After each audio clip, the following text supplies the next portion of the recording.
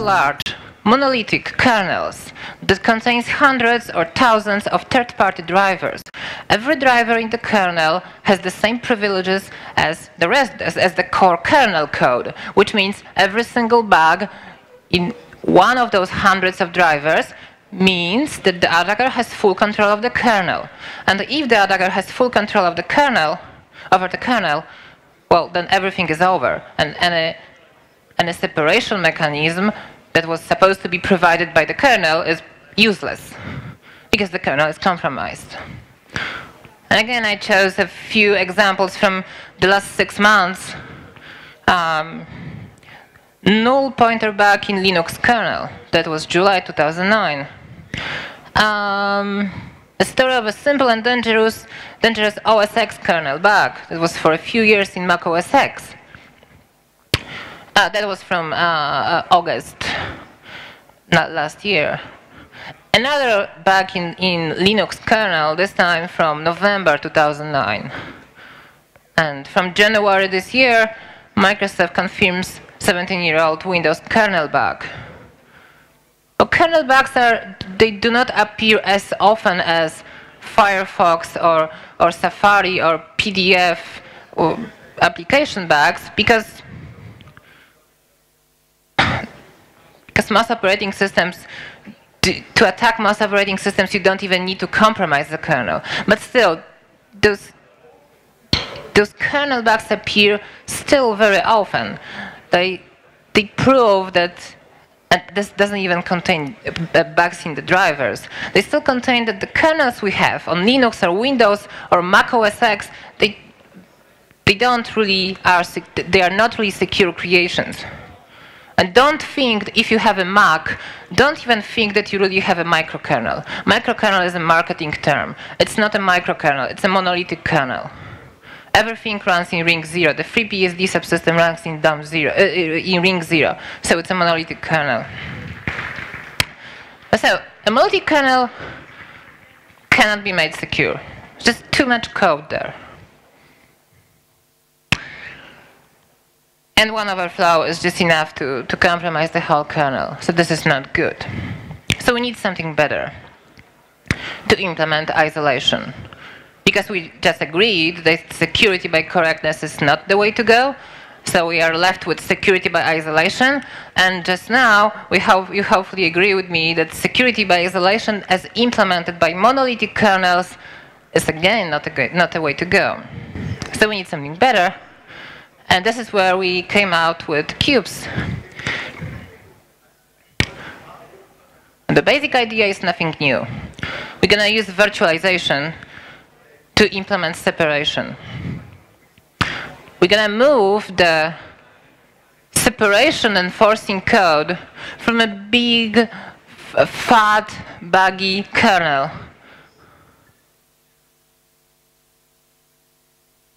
into a very thin hypervisor, bare metal hypervisor, that instead of having tens of millions lines of code executing in ring 0, will have only 100,000 lines of code executing in ring 0. That's quite of a difference, like a magnitude of 100 or even more. So we want to have a model like this. Again, that's very natural, that's not a big deal. We want to have this very thin hypervisor running on bare metal. And then we want to have various domains or partitions or security zones, whatever you call it. We want to have applications in those zones hosted in different virtual machines. Or app VMs, as we call them in cubes. App VMs, application VMs. And then we want to have the privilege, the only one privileged VM that will be used to log into the system and will be used to manage the screen and keyboard and mouse. And then we want to have some service VMs that will be doing all the dirty work, for example, for the networking or for storage management. The point is we want those VMs, just like those, to be unprivileged. So for example, we have those network domain, network VM, which contains all your Wi-Fi drivers, Wi-Fi stack, TCP/IP stack, DHCP client. And we want to put all this code here in this unprivileged VM. So if there is a bug in one of those components, and the attacker exploits this bug, there is nothing that the attacker can gain by controlling this domain. And we're going to use Intel VTD for this, which allows to safely assign networking hardware to this domain so it cannot schedule malicious DMA to other parts of the system. So the point is, we don't want to have networking code at all in the privileged domain. So the privileged domain is a very secure, very thin, small thing that, again, is used only to manage the screen. All the applications run in their own VMs.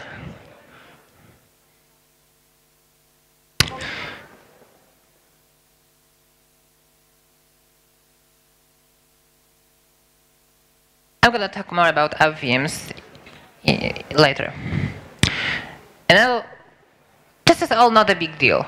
You could probably see some diagrams like this in some academic papers 5 years ago. It's nothing really new. What is new here is that we want, several things are new here. One new thing is how we want to virtualize GUI. I just said that there is no networking in DOM0. And I said that DOM0 is for managing the screen, so the applications are supposed to be displayed in DOM0. But how DOM0 is supposed to display them if it has no networking? We cannot use VNC or anything like that, which is the standard on other virtualization systems. So we want to create an illusion for the user to make this system easy to use, that all the applications behave like if they were executing locally, not in some virtual machines. So if this is a desktop screen, we want to display all the application windows on one screen. So the user thought that everything is like normal. However, because this really only will be only a display of the content of this application, it will not be running in this domain 0. It will not be able to control the screen, so there is still a strong isolation enforced between the VMs. Because obviously the problem, apart from monolithic kernels, another problem that today operating systems like Linux, Windows, Mac have is that they do not provide any isolation on the GUI level. So if you have two applications, like let's say one browser and the other browser, even if you run them as different users from different user accounts, still, because they are allowed to talk to the same X server or the same Windows screen, they are free to capture their own screen, send keystrokes to each other, inject keystrokes, sniff keystrokes. So there is no GUI isolation, which is not good. And we want GUI isolation for cubes, so that's why we just fetch the PIX maps of the applications in VMs. So the actual application that run here are called app viewers. They are like VNC, but much more efficiently implemented. So the contents of Firefox, the Firefox is running here, but the app viewer running here in DOM0 is only displaying the contents of the Firefox window. So obviously the Firefox application cannot really sniff the other application contents because it's not executing on this VM. Here's how this looks in practice. Because cubes is already implemented in alpha stage, I'm going to show you some demo if we have some time at the end. That's a screenshot from cubes. You see a Firefox window running here. You see that it's running it says random colon Mozilla Firefox. So this application has been started in the random VM, in the random virtual machine. But it has been brought, but this desktop here is managed in DOM0. So you see this application looks like if it was executing on my DOM0, on my privileged partition. But in fact it is not. It's just an illusion. Thanks to this Firefox doesn't have any control on this GUI here. Cannot take a snapshot of, for example, other application running here. You can see there is a red padlock here and also a red frame. This is because every VM can have a label attached to it. And for example, for the random VM, I have decided to assign a red frame or red label, so it helps me to distinguish that this is untrusted VM. It's just for news reading and Googling. Here you see I started another application, this time in work VM, and this is just an OpenOffice editor. So I can just now securely write some secret report for my work on some contract, whatever. And those two applications now are fully isolated. They execute in different VMs. They have different X servers. So, because each VM has its own little X server. But still, for the user, they look like if they were executing on just natively on one machine. I'm going to show you some live demo later. This GUI virtualization is very efficient. So we could play YouTube movies here, full screen YouTube movies, and still behaves fine.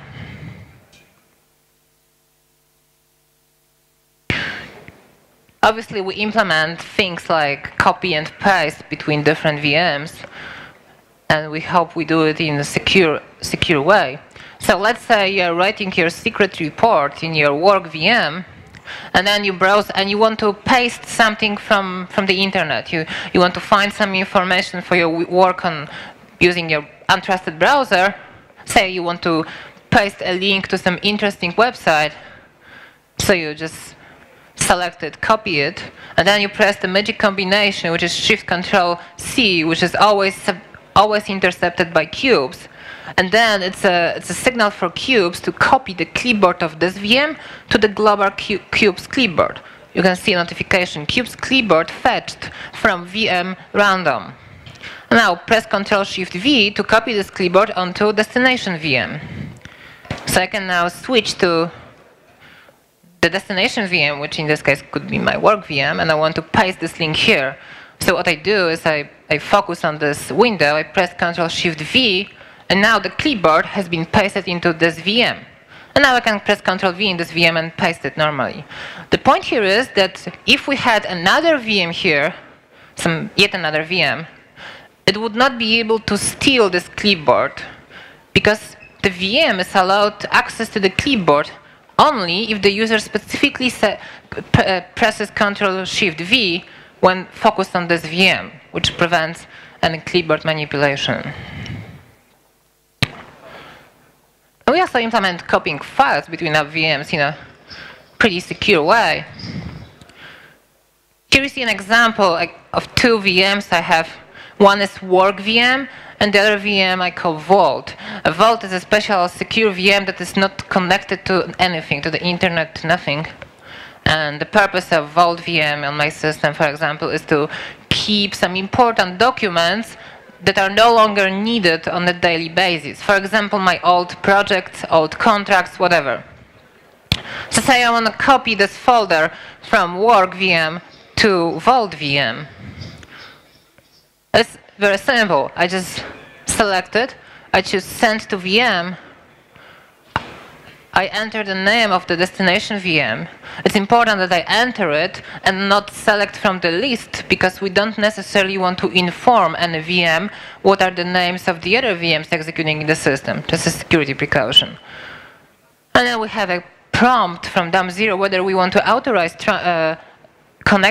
transfer of files to this Vault VM, which is very important, because we don't want to allow VMs to arbitrarily mount arbitrary file systems to arbitrary VMs, because that would be a potential security attack vector, because this VM might have prepared the file system in some malicious way in the hope to exploit some weakness in this VM's file system parser. So we need this confirmation from the user. And once the user confirms, there is a special virtual pen drive appearing here, and we can just simply copy files from this just using drag and drop. So that's pretty simple and pretty secure at the same time.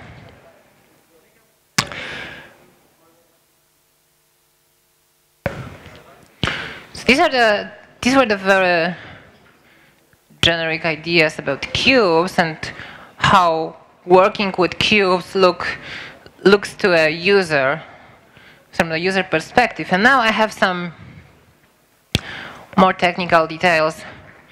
If you don't have background in operating systems, Linux, and security, you probably won't understand much from this part, but don't worry, these are just details, although important ones. So first, how do we implement Cube's GUI virtualization? This fancy thing that you see those applications like if they were executing natively.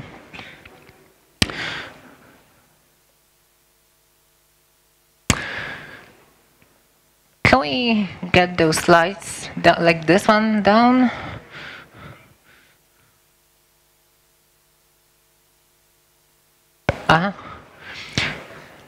So this is DOM0, our privileged partition, which is the only one that manages screen and keyboard and audio card. Nothing more. No networking here. And these are the regular app VMs. One of this might be random VM, work VM, bank VM, whatever. As I said, every VM has its own little X server running with a dummy graphics driver.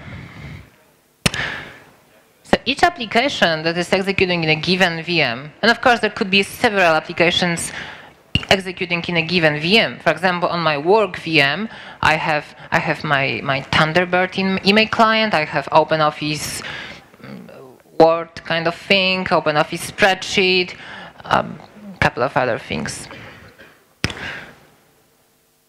By the way, I ran those sub VMs with 400 megabytes, which sounds like very little, but the point is, the configuration here is very lightweight. For example, there is no desktop environment running here. There is no KDE or GNOME running here. There's just a very little X server, nothing more. So 400 megabytes assigned for each VM is just enough to run Thunderbird, Firefox, OpenOffice, and still I have 100 megabytes free. Which means if I have 4 gigabytes of memory on my laptop, I can run 7, 8 app VMs at the same time with full performance. So no swap. All the applications in one VM share this one little X server, but obviously applications in different app VMs have different X servers, which is how we implement GUI isolation. Now, because we want to make it very efficient, we want to be able to play movies in Firefox, for example, running here.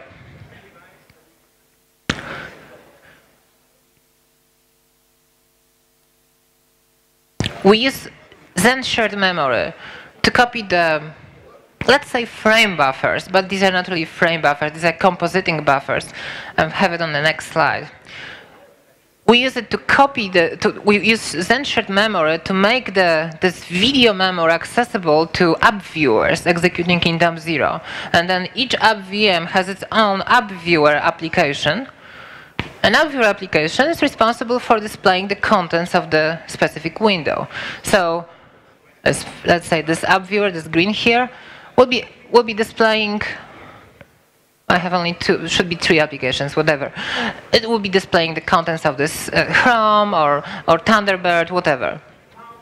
Will be, because of Zen shared memory, it will know, well, the video buffer for this, let's say video, or let's say frame buffer for this application is located, and it will tell this X server, hey, X server, here in this memory is the contents of this application window, please display it.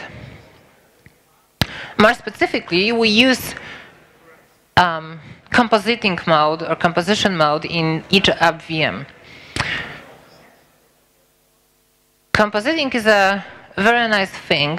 It's something that all modern window managers are using today, starting from Windows Vista, Mac OS X, and latest KDE and GNOME in Linux, they all are compositing window managers, which means that the X server does not maintain a frame buffer only, but it maintains the little buffers for each application, which is called the compositing buffer or composition buffer,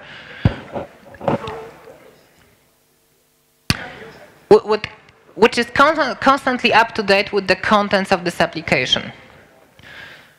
That's different from what we have in the past. For example, on Windows XP, you might remember that Windows XP had this GUI experience that if one of your application crashed and you moved another window on top of this window and then you move it out, there were those white areas left because this application that crashed were not able to redraw the area that is now uncovered anymore. When we have a window manager that is not compositing, then the window manager always asks an application to redraw its contents. When we move a window over some other application's window and then we move it out, then the window manager sends something like WM paint event on Windows, which please redraw your, I don't know, right bottom corner because it's just been uncovered. When we have compositing window manager, this is no longer true. In compositing window manager, the X server always, X server window on Windows, whatever it's called, it always has in its own memory the contents of each application, whether it's covered by other windows or not. This also allows for all the fancy effects. For example, the effect I have on Mac when I press expose button and all the windows are presented on the screen is implemented thanks to the compositing, because the X server always know the peaks maps for all the applications in this moment of time, so it's very easy for it to create this effect. Or those 3D effects in Vista, right? This is again possible thanks to compositing. Or those other effects in KDE or GNOME are possible thanks to compositing. So we use compositing too. We enable compositing on each of the VM X server, which makes the X server in each VM to maintain compositing buffers, which are peaks maps of the content of each window running there. And then we have an agent in each VM that basically talks to X server and asks the X server at which address in memory of this VM those compositing buffers for all the windows that currently are on the screen are located.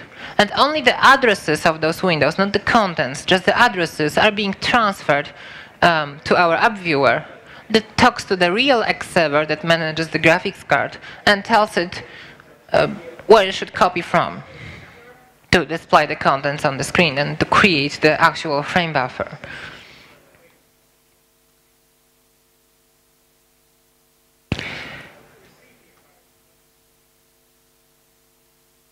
To get some water.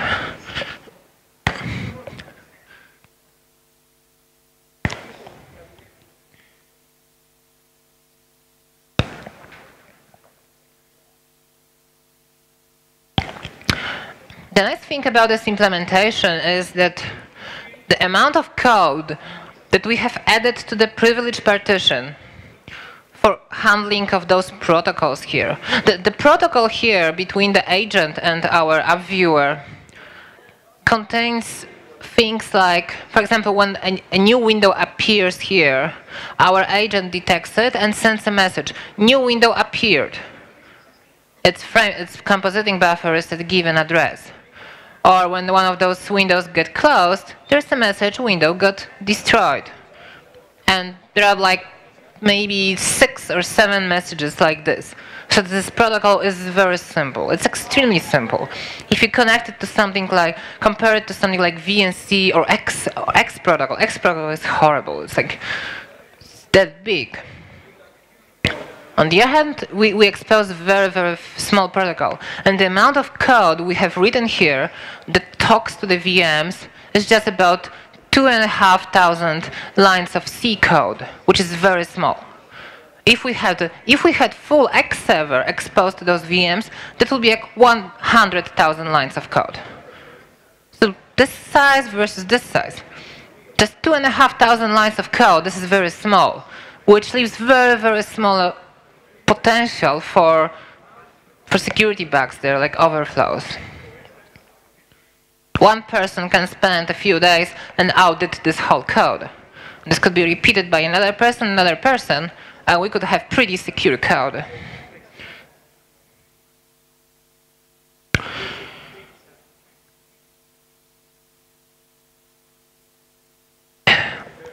We don't virtualize OpenGL for VMs. Only 2D-dimension graphics is here. It's a conscious decision because if we wanted to provide GUI virtualization to VMs, that would introduce much, much more complexity in DOM0, which we don't want. However, DOM0 window manager is obviously free to use all the OpenGL and 3D accelerations. All the fancy 3D, desktop effects are still possible here. Okay. Another topic is network VM. As I said, all the networking stacks and drivers and TCP stack and routing software and DHCP client, everything that is facing the world is in a special network VM that is unprivileged. It's unprivileged, which means we don't worry about compromise of network domain. And obviously, each of VM has its virtual interface connected to a network VM that then connects to the world. We can set that some VMs will not be using networking at all. That's what I'm doing, for example, for my Vault VM, which is used basically just as a secure storage. As I said, I have only some old contracts, old emails, my passwords there. So there is no point it should have any connection to the internet, so it's just unconnected. So even if somebody somehow compromise my Vault VM, they would not be able to leak information out of it. You can, of course, chain NetVMs, for example, to create VPN domain. You can have a VPN domain for just a few of your VMs, those that you use at work, for example, but not for random VM. And here we can have the VPN password and all the data, and then use the network domain to go out to the world. Obviously, it's not a good idea to put VPN client in the network VM because we want network VM to remain unprivileged. And VPN credentials are something that is we want to protect it. So it's better to have another web VM. My network VM uses just 200 megabytes of memory. It's very small. It uses less than 1% of CPU when I'm downloading something. So it's very lightweight.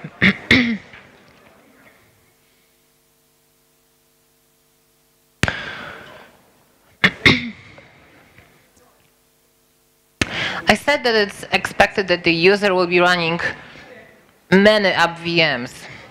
As I said, I'm running, I have about 10 VMs defined on my laptop here that I'm using for my daily tasks. But probably a normal user will need 5 maybe or something like that. Each app VM is basically more or less standard Linux. We use Fedora 12 for this, which means that its image on disk would normally take some 5 gigabytes. This is not good because we don't want to copy the same image 10 times. That's why our app VMs they have shared file system with something that we called template VM. So we installed just one template VM, which takes this 5 gigabytes of disk storage, which has all the root file system with all the programs and everything that you find in normal Fedora Linux distribution. And then when you create each app VM, it just shares a root file system from template VM. So the actual storage that is needed for each app VM only depends on the size of the VM's private data.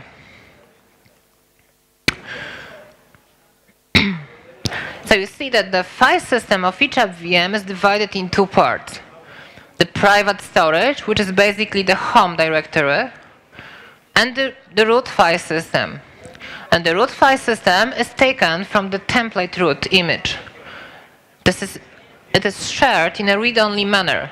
So obviously, none of the VMs can modify this template root image. If you tried to start Linux with a read-only root file system, it would probably won't start. Any Linux distribution expects a read-write root file system. That's why we create an illusion for each app VM that it has a read-write file system by using a co-device, copy and write device. That is discardable. We don't need it. After each reboot, we reset it. However, those two combined create a read-write root file system for each VM that is based on the template VM,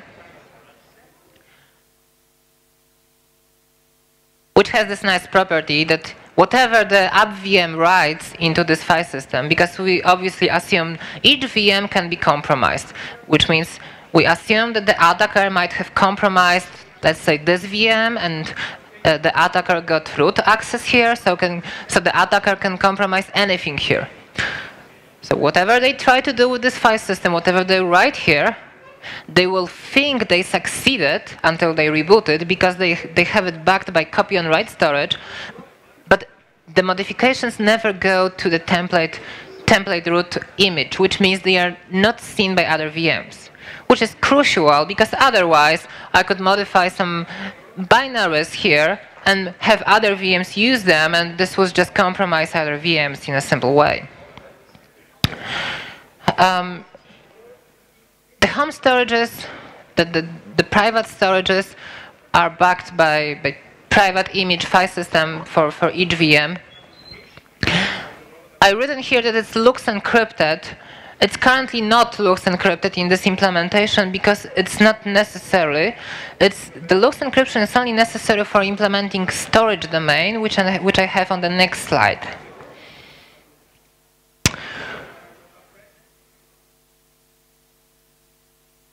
Yeah, so all app VMs share the same root file system.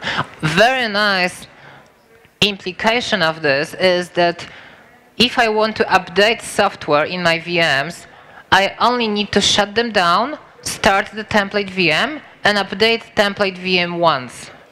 When I shut down template VM, and then whatever new app VM I start again, the software is updated there. So it's a centralized update. If I have 10 VMs, I don't need to update Firefox in 10 VMs. I just update it in one VM. And each VM has its own private storage. So my work VM would have private storage, which would contain all the various projects and my email, etc. And my Vault VM would have some other stuff. I even have Cubes VM, which I use for Cubes development. So Cubes VM contains all the source code and binaries of Cubes, actually. The Cubes now is being developed in a VM, in a Cubes VM. Finally, we have storage domain. Storage domain is the only one thing that is currently not implemented. It is scheduled for release 2. Because it requires support from Intel TXT and a few more things. And right now, the laptops we have on the market, they do not support it very well. The idea of having a storage domain is that, just like with NetVM, we want to move all the disk drivers and disk backends and USB drivers and USB backends. We want to move them into an unprivileged VM. So we don't fear a compromise of some block backend, for example. The problem with doing this is if if we assign a disk controller to the storage domain, even though it might be unprivileged, it still has access to the disk. Okay, we can use encrypted file systems, so even if the storage domain has access to the disk, well, it still cannot really compromise the other VM's data. But there is still one thing on the disk, on every laptop, that we cannot encrypt. Anybody knows what it is? What's the only one thing that I cannot encrypt on my disk? What? I'm sorry? Yes, master boot record, obviously. Because when we boot the computer, it must be the master boot record that would at least ask me for the passphrase and start the decryption process of the rest of the system. So that's a problem, because if we assign this controller to the storage domain, but it has access to disk, it can modify the master boot record, which is not good, because from now on it can compromise all the file system. So that's why we came up with this architecture here. Can we turn off the slide here? Excuse me? Excuse me? Audio stuff? Hello? Can we turn off the slide here? Can we turn off the slide here? Can we turn it off? It's just not really visible. Oh, it's not possible. Okay. Do you have a slingshot or something? No? Okay. So when we boot the system, can you actually see this? Yeah. So this is the sequence of the system boot that is supposed to make the storage domain truly unprivileged. So we start booting the system from loading a couple of images. I especially don't want to say what tboot is, but let's say loading the hypervisor image, loading the kernel, the DOM0 kernel image that brings DOM0, starting init ramfs, etc. Before we actually load them, we use Intel TXT, and this is what tboot is for, to measure those components. And I don't really want to go into details how TXT works and TPM works, because I would need 2 hours for this. But let's assume you know how it works. So, or for those of you who are familiar with TXT and TPM, we make TXT measure those components and extend TPM PCR hashes, PCR values with hashes of those components. Now, only if those images were correct, which means they have not been modified since previous boot, only then TPM will be nice enough to unseal a special secret. If any of those files that are unencrypted were modified, even 1 byte, then TPM will get incorrect measurements and will not release a secret that was sealed in when we installed the system. It's really interesting how it really is implemented, but I don't really have time for this. So assuming the hashes were correct, and the user also entered a correct password or passphrase, or insert a smart card with correct secret, or use a token with correct one-time password, whatever. Assuming these are correct, they combined together create a decryption password for these keys, for these encrypted files that contain keys, decryption keys for all the other VMs. So only if this was correct and the passphrase was correct, we get access to the keys. When we executed and loaded the VM Linux DOM0 kernel, this domain has been created. But right now it couldn't do much. This is domain 0. Domain 0 couldn't do much because it doesn't have control over the disk. Because I said that we are moving all the disk drivers into the storage domain. But you cannot start storage domain before you start the domain 0, because it's domain 0 that is supposed to start any other domain on Zen. So we start this domain, but it's pretty much useless here. And now we have the init.d for domain 0 to create a very small file system for storage domain. And init.d actually is executed by dom0. And we have init.d create storage domain with this very small file system that we have on a separate partition. And now the storage domain starts and can read the partition which contains images of all the other domains, including the image for domain 0. Now the storage domain starts exposing the block backend driver, the block backend, so the backend for the disk device, which now domain 0 can mount, decrypt because it looks encrypted, and continue its boot. So it can now boot, it starts X server, lets you log in, and now it can start all the other app VMs that again use this block backend to get access to very root and private file systems.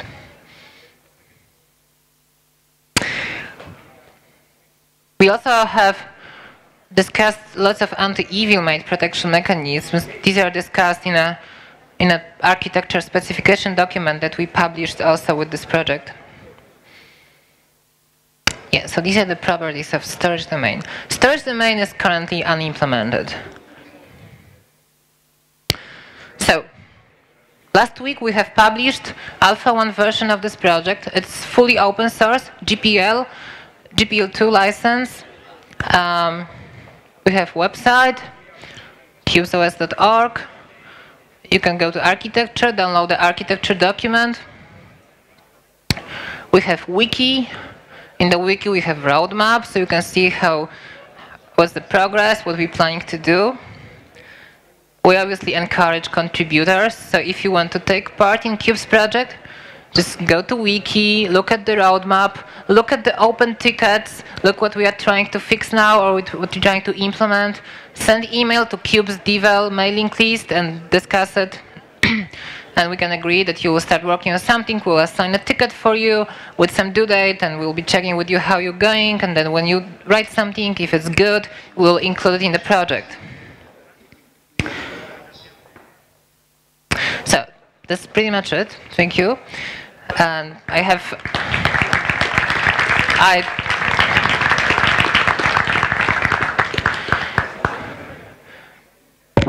it's 5 minutes past 12, but I started 15 minutes past 11, so I'm still gonna use my 10 minutes.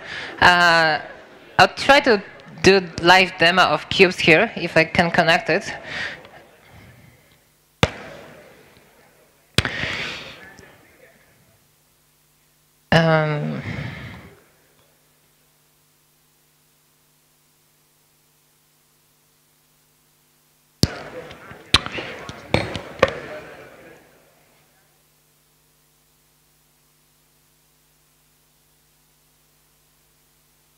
Questions?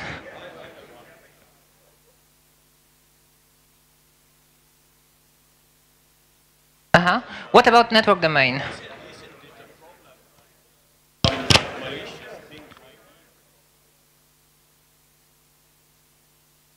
Okay, yeah, I get your question. The question was, what about network VM? What if somebody controls my network VM, can't they intercept my traffic or spoof something or spoof DNS queries? Of course they can, but you can do exactly the same if you sit here with Wi-Fi and if I'm using Wi-Fi here.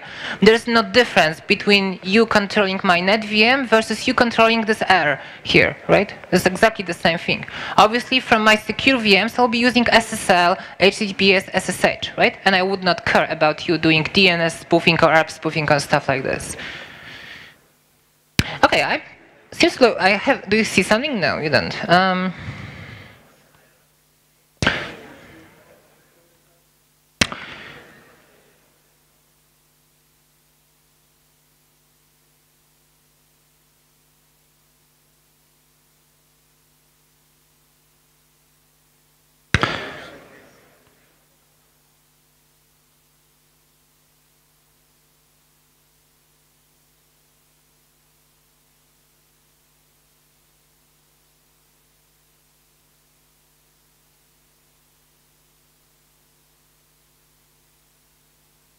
Let me do the mirroring mode.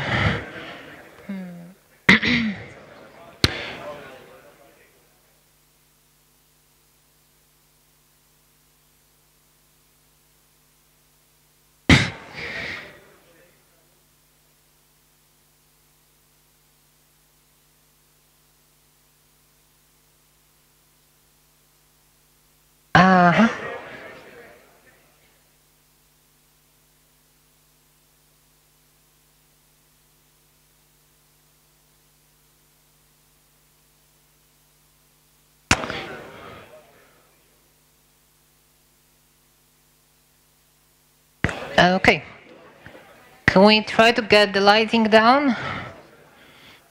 No? So that's the cube's desktop, right? That's what is being displayed and managed by DOM0. My DOM0 has access to graphics card and keyboard and mouse. So let me now start my Firefox in the random VM. So here we go. We have Firefox, and let me minimize it so you can see it's. Okay, one more thing. This laptop doesn't have. Okay, it has an NVIDIA card, and it uses experimental Nuvo drive, open source Nuvo driver for NVIDIA, which does not support hardware acceleration on Zen. That's why you see it's not really smooth here. But if I had another card, like Intel card, on another machine we have Intel card, you can use all the 3D effects here. And we're working on getting NVIDIA working with Zen too, so that should be no problem. So let me go to somewhere, see if it really works. So this browser is executing in a VM. But see, it looks like if it was executing natively, right? Notice the red frame around all the elements. You see that we draw red frame even around menu. That's important because, for example, we don't want to allow the VM to maximize for the full screen. Because if it could own the whole screen, it could fake all the decorations for other VMs, and it could display something that would look like my work green VM, would ask me for some password, and I would have no way of distinguishing from the real one. However, this is not possible because, see, I always see the decoration and the frame. The window manager in DOM0 always takes care about making this visible. So what are funny videos here?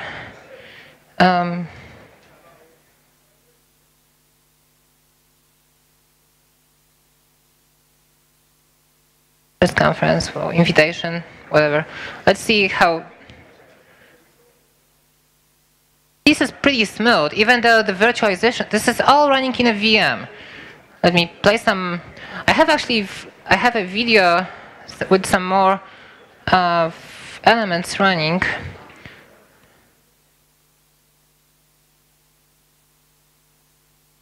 You can see that I can start the applications in each VM just from my central menu. It's because we really try to make this very simple for everybody to use.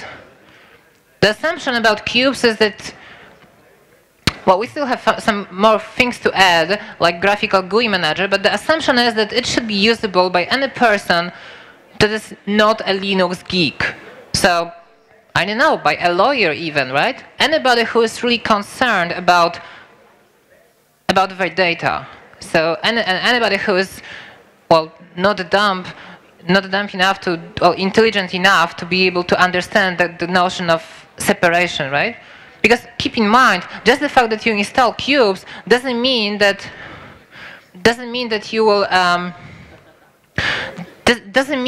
that you will automatically get more security.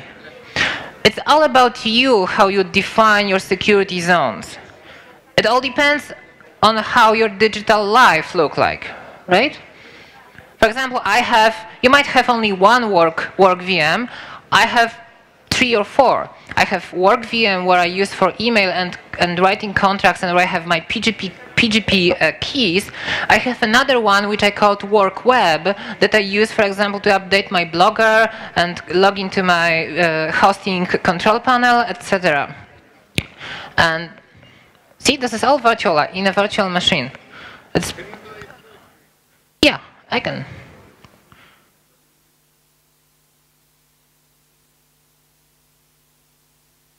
as you see, we don't allow to take the whole full screen. It's not a high definition movie, so it doesn't look that good, but performance is pretty okay, I think. Keep in mind, on DOM0 we don't have any hardware acceleration, so that should be even better if we had one, because it wouldn't be running so much CPU on this. You cannot force it, because we manage the windows in DOM0, and if we see a message that one of the messages that come from VMs are the window configuration messages that contain the new dimensions for a window. So let's say a VM wants to maximize one of the windows, so it sets new dimensions for a window. Our agents send a message about it. And when we see the dimensions are higher than our DOM0 screen, we don't allow it. We just clip it to have the title bar and the frame always visible.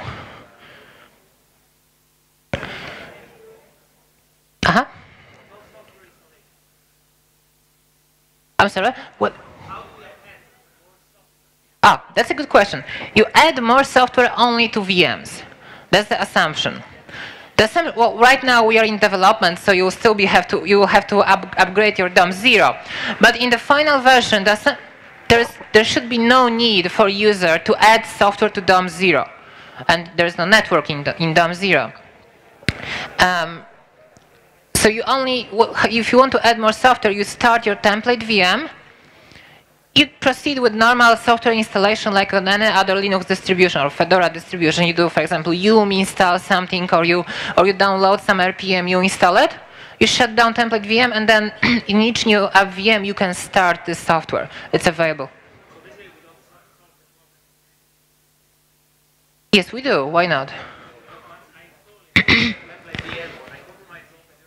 But by just installing a binary file on your file system, you don't let the software automatically run.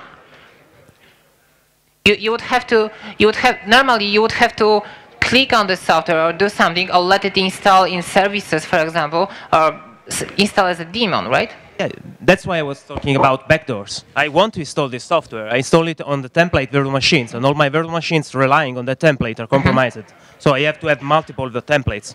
Oh, obviously you can have two templates and different set of VMs based on two different templates. The only price you pay for this is additional 5 GB of disk storage or something. Yes, but it's a strong assumption. I mean, either I don't allow users to install software, or I have to have multiple templates, or I don't solve any issue with installing software. I mean, I'm only defending against run-by browser-based attacks otherwise, right? But it's finished. Okay, I'm not sure if I'm getting your question. Can you rephrase it? Sure. Basically, I can be attacked either by a run-by browser-based attack, for instance, or I can be attacked by an email, or I can get some weird software that the user actually wants to install, which contains a backdoor. So in this third case, either I have multiple templates, or we don't solve the problem. No, you give me an example. Let's say I want to install. I don't know. Chrome browser, right? I want to install Chrome browser. I just install it, and before I install it, I can look whether it has some scripts that will run, or I can just install it in RPM using no scripts option. So it just adds a binary file to my file system. Yep. And now I just don't use this software on my high security machine, for example, if I'm afraid the software is malicious. Yeah, but you're assuming that the software is actually good. So you're assuming. That's always an assumption. If I use Thunderbird, for example, if I use Thunderbird in my work VM, of course, if Thunderbird had backdoors, it could steal all my PGP keys. You always need to trust something, but I don't need to trust Tetris game, for example. I still can install Tetris game into my template. I will just not be running it in my work VM. I will just only run it in random VM. Yes, but once I give root access to the software, to my template, then you can just modify any kind of file, and it can do anything. So either you trust the software, or you don't trust the software. And basically, you don't trust the software. I don't get it. You trust only, you can choose which software you trust for each VM. Yeah, but the assumption is that there are malicious software. So we do have malicious software, and I can't really know if the software is malicious or not. That's the basic assumption. Otherwise, there is no meaning in. So you don't run, you don't use the software in your privileged VMs. Yes, but you're assuming that the software which I am installing is not changing any of the files on the templates. Oh, I can easily check that. If because we use RPM for this, it's very trivial. I can just see what files is being adding, and I can also install it with no script switch, and I make sure that it cannot add anything new. That's really simple. So basically, you're saying that you're defending against new software in the same way you would do in a basic Linux machine. So you're not adding anything from this perspective. Am I right? Not really, because if you installed new software like this Tetris game on a normal Linux, you would have to run it somewhere. You have only one machine for running. The same machine you have other applications. Now, this is once you run it, the software can do anything. On this system, you just can choose not to run it on my sensitive machines and run it on my only random machines. Okay, I get it. So the assumption is that you're installing only through RPM and through the no script in order to trust the installation process. In this example, that would be, I can imagine probably some other that other installer packages offer the same option as this one, right? You can probably, it would be probably a nice idea in the future to add something like, because using listing files and no script is for more advanced users, you probably want to get an idea of, like, install the software and don't let it modify anything, right? One simple switch, click. That's just a technicality, but yeah. Thank you. But actually, on Linux, you pretty much only install things through RPM or UM or something like that. Right? You don't have installers like on Windows. Yeah, that's a strong assumption, so. Strong assumption? That's how Linux works, yeah. Thanks. So, thank you very much.